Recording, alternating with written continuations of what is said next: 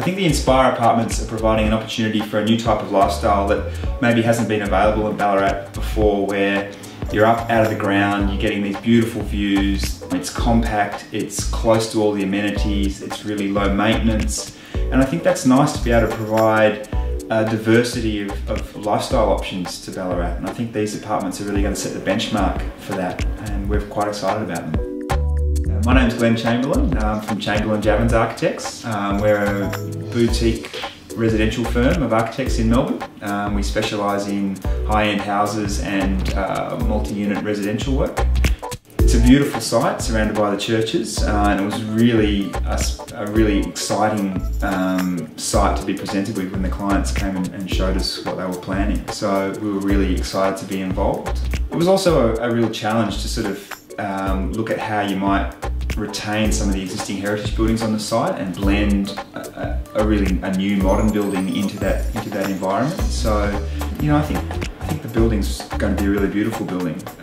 The Lion Street facade in particular, I think, works really well with St Joseph's Chapel and the existing heritage buildings around it. And then the tower has been designed in a way that it will maximise the views for those apartments to the east, but also it's quite a delicate building for something of its size, and it sits well with the church spires and the taller buildings and the Quest apartments at the back and the old Loretto school buildings. So I think it's going to be a beautiful development.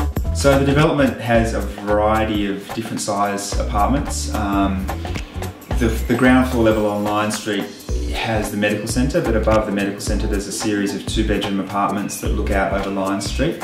St Joseph's Chapel will be putting some boutique warehouse style apartments into that building, so they'll be quite spectacular. And then there's a series of 2- and 3-bedroom apartments in the main tower, which all have beautiful views to the east. As part of the design, we incorporated a really large communal garden on the rooftop level of the medical centre.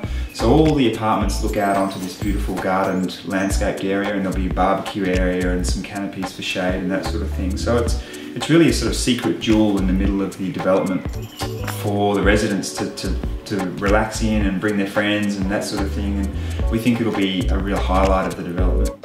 It's really interesting working on this project because the clients had a real desire to provide livable apartments. We've worked on a lot of jobs where apartment sizes are getting smaller and smaller, but here was a real chance to provide some larger size apartments with really generous kitchens and large terraces and a really good level of amenity that unfortunately we're not getting to do as much these days, but it's really nice to be able to work on something with this much care.